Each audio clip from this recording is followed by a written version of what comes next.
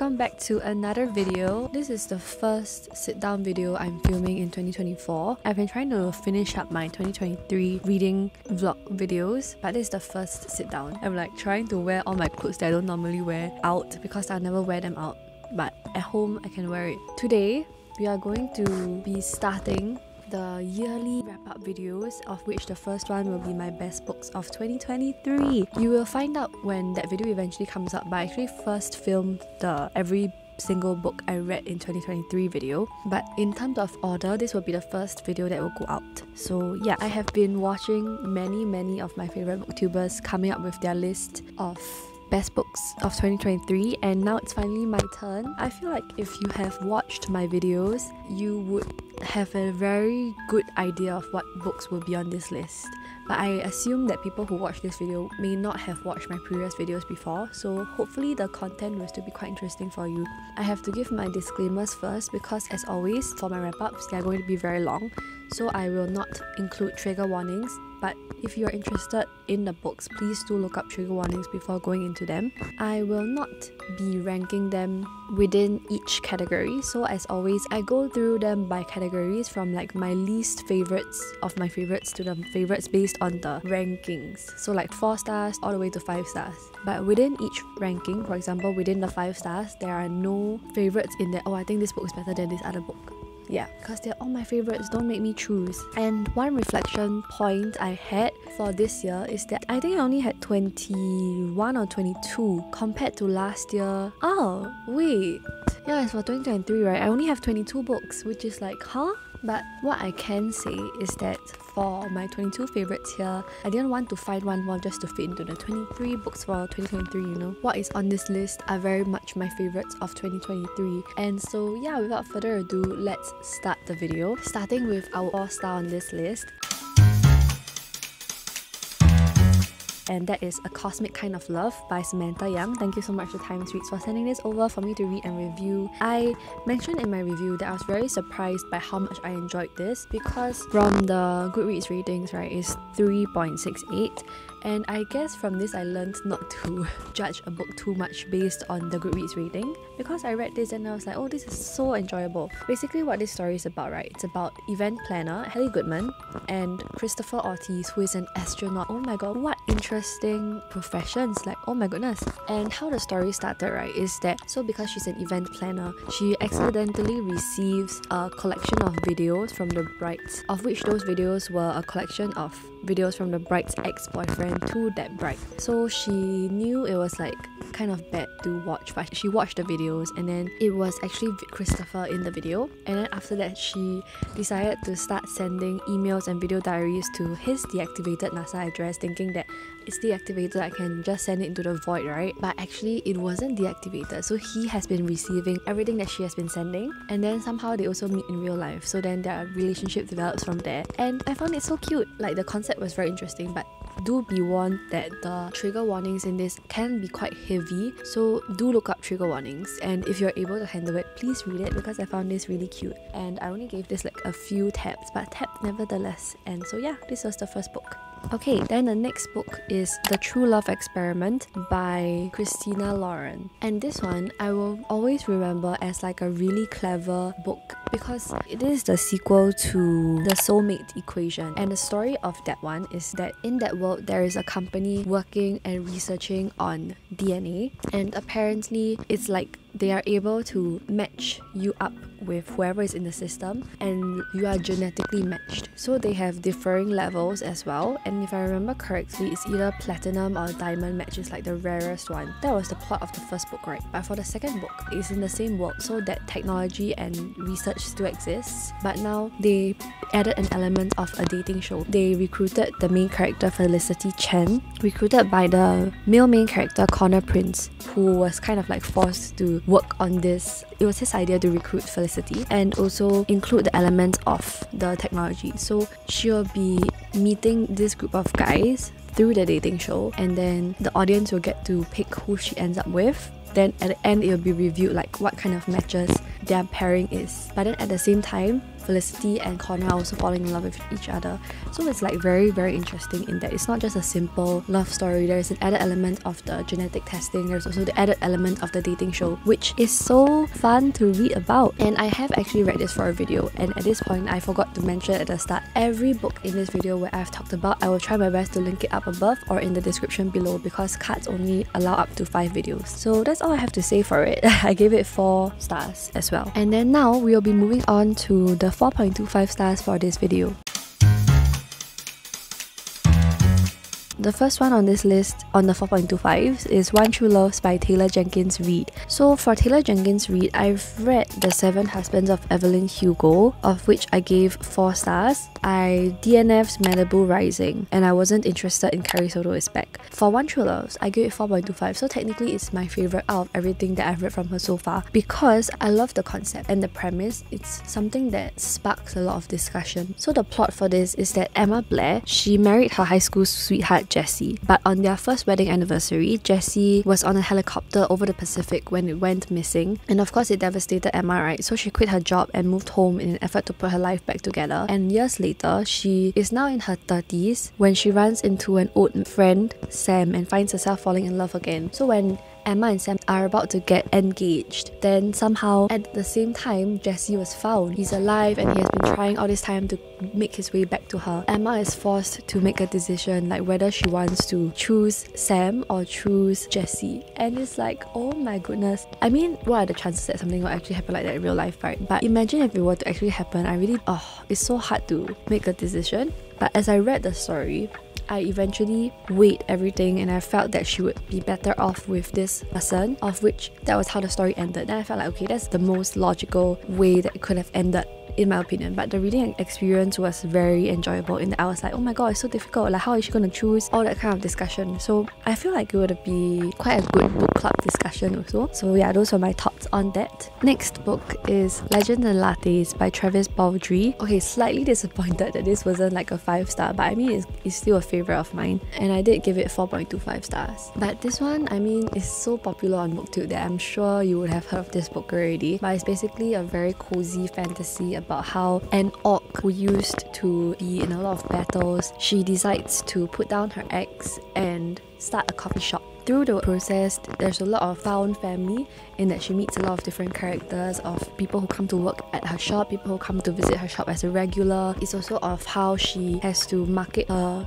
business to a city who has never heard of what coffee is, and how slowly things get added to the menu. You know, it's all these kind of little things, and it's just like, oh, it's very, very cute, especially when at the start of the process of like trying to get people to regularly come and visit her business and frequent her coffee shop. And it's so cute. Yeah, I mean, no surprise that this is on my list. Then we have Lock Every Door by Riley Sager, and I actually really enjoyed this. I always get this book mixed up with the Ruth Ware one, The Turn of the Key, but I actually enjoyed Lock Every Door more. It's about how our main character receives an ad of how you just have to be an apartment sitter and you'll be paid like a lot of money, but you have like a few rules to follow. For example, like you cannot spend the night away from the apartment, you cannot have friends over, you cannot tell your family or friends where you're going, things like that, and you cannot interact with the other residents. But because the money is too good to refuse, our character accepts, and then things start to happen in the building, and then she's like, what is happening? She's determined to get behind the bottom of it, and her life might also be in danger. So this really gave me like creepy vibes, and it was so intriguing that I didn't want to put the book down.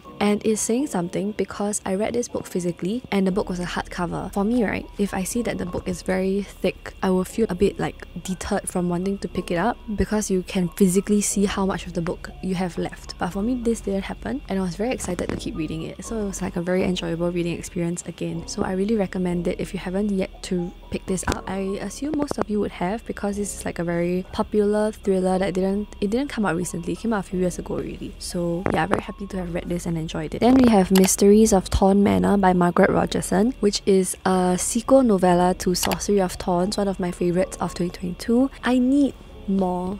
Actually, now that I'm talking about this, right, I really want to reread this novella again because it's a very short read. I really love the characters of this world and the magic also. The novella was good, but actually I would really love if there were a sequel. I would totally eat it up. I really just need to go back to this world. I don't really want to spoil too much of this particular novella of the plot, but basically the first book, Sorcery of Thorns, is about Elizabeth, who grew up in one of Ostemia's great libraries. In the library, they have like magical grimoires. Some of them are so dangerous that they have to be locked up. So she has always wanted to become a warden to protect the kingdom from the grimoire's power, things like that. But then an act of sabotage happens and it releases the library's most dangerous grimoire, and somehow Elizabeth is like the prime suspect even though she didn't do it. She is trying to prove her innocence with the help of Nathaniel, a sorcerer, and his mysterious demonic servant, and then their relationship blossoms from there and the plot deepens. So good. So I really liked it. Okay, then I have to talk about these two books together. We have Chain of Gold and Chain of Iron, of which I did a full reading vlog for, spoilery, and like look at all my tabs, everybody. So both of these books I really loved, not to the extent of, I would say, the Infernal Devices or the Dark Artificers series, but they were still really enjoyable. I mean, 4.25 stars. What I really liked was that we were introduced to fresh new characters, right, because it's been a while, and then you have all the different plots of each character. I feel like I know Cassandra Clare's books are long, but I feel like this series was particularly long. But same thing, I really loved the characters that were introduced. The plot towards the end got a bit like, this is not to my taste. But the first two books, especially with the romance pairings, so cute. And it's not just like one particular pair, there are so many characters in this that each pair you will come to root for also. I feel like if I had to choose, right, I would choose Chain of Iron as my favourite, but it's only by a bit more than Chain of Gold only, mostly because of this certain fake dating, fake wedding trope in here that I'm just like, oh, so cute. And it's like the angst and the pining. Basically, Chain of Gold is about Cordelia Carstairs, who is a shadow hunter. She travels to London, and that is when she's reunited with her childhood friends James and Lucy Herondale and is drawn into their world. She has always had a crush on James, but he has been sworn to marry someone else, so that is where the pining comes in. Yeah, I just really enjoyed this, and I can't wait for the, is it the Wicked Power series? The one featuring Kit and Tai as the main characters. Oh my god, I really can't wait. Anxiously waiting. Then the last book in the 4.25 category is Sweet Cute by Emma Lord. I actually bought this book like quite some time back, and when I eventually started reading, I was quite worried because this is a YA book, and there are times when I've outgrown the YA genre such that when I read it, I've recognized that this is very YA and this is not something that is not of which I am the target audience of. But this book, I didn't feel that way at all, and I really loved the plot so much because it's so complicated, but it isn't like overly complicated, and it's so good. And there's also mixed media element in this, of which I'm also surprised that I enjoyed because I don't like texting in books. I can't remember if I read this with an audiobook, but if I did, then it's even like more surprising because I especially hate it when there is texting in books and then the narrators have to back and forth the texting and read it out. But I wasn't bothered reading this, and it also includes like tweets, because tweet cute, right? It's kind of like enemies to lovers because they are the children of rival fast food chains, if I'm not wrong. Yeah, and then it's like at the same time they are also online friends, so there is that whole like double plot of what is going to happen when eventually everything spills out onto the table, right? And also their chemistry is so good. So yeah, pretty cute. Now onto the 4.5 stars. We have the only novella on this list, which is The Boss Who Stole Christmas, and this was actually like a very random, I just need something fun and short that is Christmassy, but this book actually gave me more Christmas vibes than all the Christmas books I read for that video. I felt like the story wasn't incomplete just because it was a novella, and it was very good for what it was trying to do, so I really enjoyed it and I really had a great time, and I got very massive views for wanting to go to a Christmas market, so yeah. Then we have The Whisper Man by Alex North. I love it when I read thrillers, and I really enjoy it because it's like, yes, this is why I read thrillers, you know. So this one is about Tom Kennedy and his son Jake, who moved to a new town called Featherbank after his wife died, but they don't know that the town has a dark past. So 20 years ago, a serial killer abducted and murdered 5 residents, and until Frank Carter was caught, he was nicknamed the Whisper Man because he would lure his victims out by whispering at their windows at night. So just as Tom and Jake start to settle into their new home, they find that a young boy has vanished. That ignites old rumors of how, at the time, Frank Carter had an accomplice. And then around the same time, Jake starts to hear whispering at his windows at night. So things happen from there, and it's just so fast-paced. I love it so much. Very, very fun thriller. Okay, then we have Vera Wong's Unsolicited Advice for Murderers by Jessie Q Sutanto, who wrote Dowry for Aunties and 4 Aunties and a Wedding. Dowry for Aunties was on my favorites list of 2022. 4 Aunties and a Wedding was on my worst list of 2022. And I'm very happy to say that Vera Wong's Unsolicited Advice for Murderers is on my favorite list of 2023 because I felt the magic that I had when I was reading Dowry for Aunties. So you have this very, very cute main character, Vera Wong, who is like a very funny auntie. So it's like Dowry for Aunties, right? But you focus on the perspective of the auntie, except that it's Vera, and Vera is 60. So she owns a tea shop in Chinatown, and one morning she wakes up and finds a dead body in her tea shop, and then she's like, What happened? I need to get down to the bottom of this. I have my prime suspects that I cannot trust the police. I'll do it by myself. And then it's just you on this journey trying to figure out who killed that person. And it's like very funny because she's the very funny auntie, you know. So very cute also. And I think I read this with the audiobook, so I recommend the audiobook as well. Next is Love Theoretically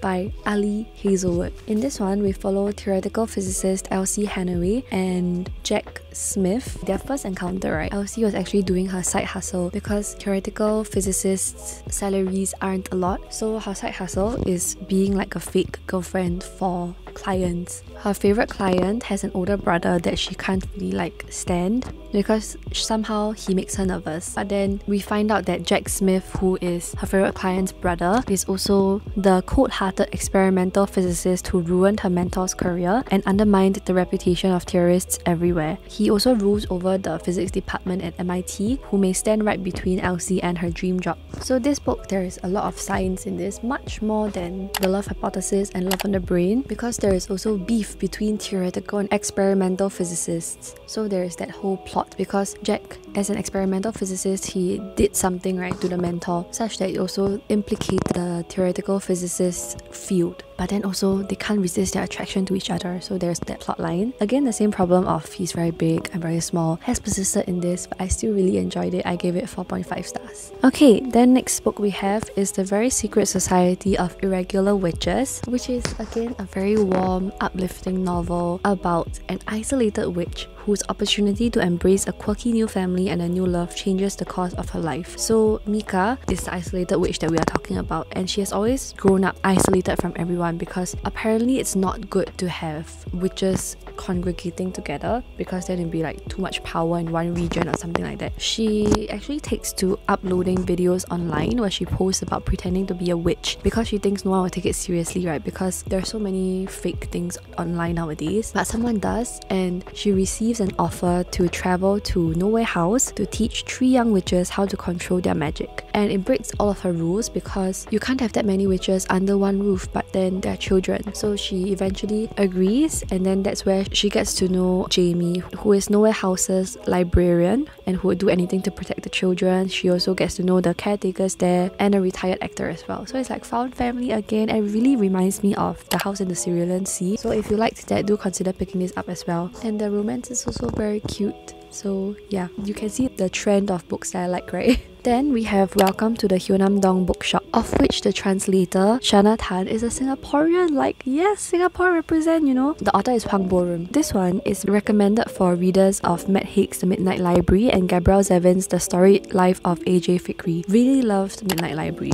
And in this book, we follow Yongju, who is burnt out. She had a high-flying career, a demanding marriage, and busy life in Seoul. By society's definitions, she is very successful, but she feels very drained. And she has always had a dream that she has yet to pursue, so she took a leap of faith and she left her old life behind, including quitting her job, moving to a different place, and divorcing her husband. And she opens a bookshop known as the Hyunam Dong Bookshop in a small residential neighborhood outside the city. Of course, she's still reeling from what happened, right? So she spends like quite a bit of time in the beginning moping and sobbing and trying to heal, and then slowly she comes to take her bookshop really seriously and thinks of ways of how to maintain her business such that it won't close down. And it also involves a lot of things like maybe I should host book events, maybe I should hire someone to handle the coffee orders, and it's like a good pairing, right? Coffee and books. And it's a very important book to read in my opinion, because it really teaches you how you shouldn't need to conform to societal expectations, and what society defines as success may not be the definition for you. It's very important to also not compare yourself to others and just go about life at your own pace and know that life is a journey. I really liked a lot of quotes from this book. I did read this book in a particular video that has not yet gone out, so I'm not gonna share too much about that, but please look out for that video. Okay, then the only 4.75 star in this list,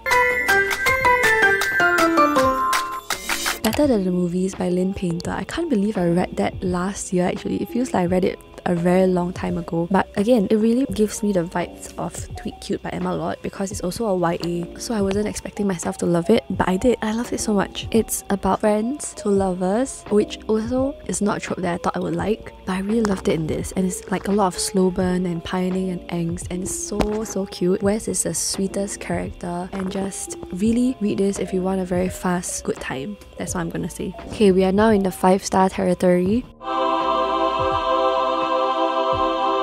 Starting with Begin Again by Emma Lord. I have 2 Emma Lord books on this list, guys. Oh my goodness. So this one is about Andy, who is trying to transfer from community college to the hyper-competitive Blue Ridge State, major in psychology, and maintain her lifelong goal of becoming an iconic self-help figure, despite the nerves that have recently thrown her for a loop. But the moment she arrives, everything goes wrong, because she already had a rocky relationship with her boyfriend Connor, and then it gets more complicated when she discovers that after he transferred to the community college. But then at Blue Ridge, she also has a motive for wanting to go there apart from being with her boyfriend that is relating to her mother. She also makes friends along the way, like her roommate Shay and their RA Milo. I think I've said it in many videos, but she is living the life that I wanted, what I envisioned my university life to be like, but it didn't happen that way, but it's okay. I got to live vicariously through her. The chemistry between her and Milo is just so cute. There's also an element of a podcast in this, so it's not just like normal university life. It's slightly more complicated than that, and I loved it so much. I had such a good time reading it. Again, YA, so like there is a genre of YA that I still like, guys. Then we have When in Rome, and this is like a really unexpected find, because I wanted to read Practice Makes Perfect, but then I realized that was the second book. So I was like, okay, let me just read the first book so that I can read chronologically, and it was like 5 stars. So good. In this one, we follow Amelia Rose, who is a celebrity, but she is in a state of burnout. So she was inspired by her favorite Audrey Hepburn film Roman Holiday, so she decided to drive to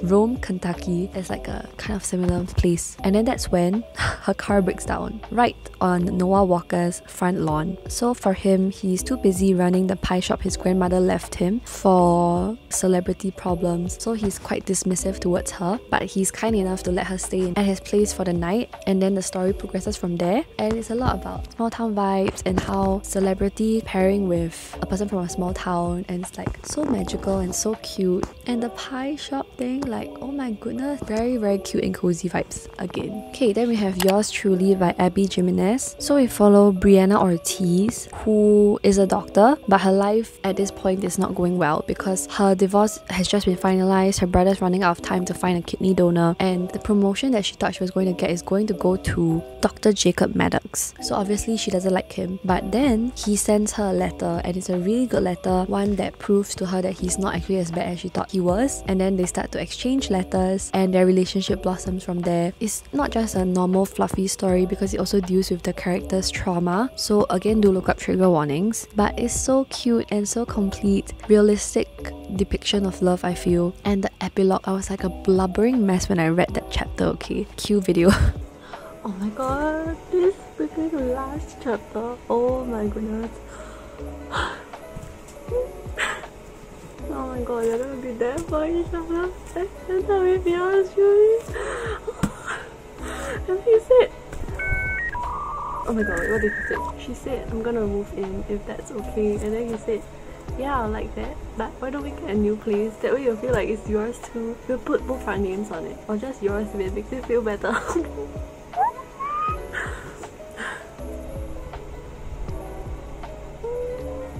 But yes, Yours Truly. Oh my god, we are down to the last 3 books. Next book is Lessons in Chemistry by Bonnie Garmus. I still feel like this book is so pretty and so good. Oh my gosh, I have yet to watch the adaptation, so I'm very excited for that. I didn't expect myself to love this as much as I did because I don't like historical fiction anymore. But this is like very interesting in that it deals with Elizabeth Zott, who is a very strong character. So she's a chemist and she is very ready to stand up for herself. So unfortunately, she was forced to resign from her role at Hastings Research Institute. So from there, an opportunity came to her in that she went on to become a cooking show host, Supper at 6. And she uses chemistry concepts in her cooking, which was also very creative because at that time nobody would be like using Bunsen burner to make coffee. So it's like very attention grabbing and she garners an audience. And from there is also like her relationship with her daughter and her relationship with her dog. So adorable, and there's a bit of a romance in this as well. I love this so much, and I love the dog especially much. It's lessons in chemistry. Okay, second last book is X's and O's by Emilia. Look at my tabs. I love it. So this one, we follow Tara Chen, who is an online influencer who also loves romance novels, and Trevor McCall, who is a firefighter. So because of some circumstances, they become roommates essentially. Tara has had her heart broken too many times, such that she somehow gets the idea that maybe if I go on a second chance romance with my 10 exes, somehow I will find my true love. And then of course Trevor was like, I mean, I don't know what you're doing, but I'm gonna help you do it anyway. And then through the journey, their relationship also develops. This epilogue, oh my god, chef's kiss. I loved it so much. One of the best epilogues I've ever read. Steamy novel. I loved it. Thanks to Times Reads for sending me this because it's a favorite. Okay, I don't know what energy I'm in now, but I'm just very excited. And the last book for this video, last favorite, I don't know whether it's my most favorite, don't ask me to choose, but that book is Practice Makes Perfect by Sarah Adams. I don't know, I think I just really like the good girl actually turns out not to be a very good girl, and then the bad guy actually doesn't seem to be like a very bad guy, and then they're like together. Like the first book we followed Noah, right? So in the second book we follow Noah's youngest sister, Annie Walker. Will is Amelia's bodyguard. Annie has been on a quest to find her perfect match, but then things don't really go well. She overheard her date calling her unbelievably boring, so she enlists the help of Will to become her tutor, to teach her like how to be more charming so that guys will eventually come to like her, things like that. And of course, Will is the perfect guy that he is, right? He's like, I don't want to change you, but I cannot bring myself to say no to your request. So he agrees to teach her, even if he doesn't believe in love himself. And then that's when their story blossoms and they develop a relationship, and the whole town is like a bunch of gossipy people. Very happy that I was on that journey. Now that I'm saying it, I want to reread the book again. Oh my goodness. Okay, sorry, I don't know why I'm in such a giddy mood. But yeah, okay.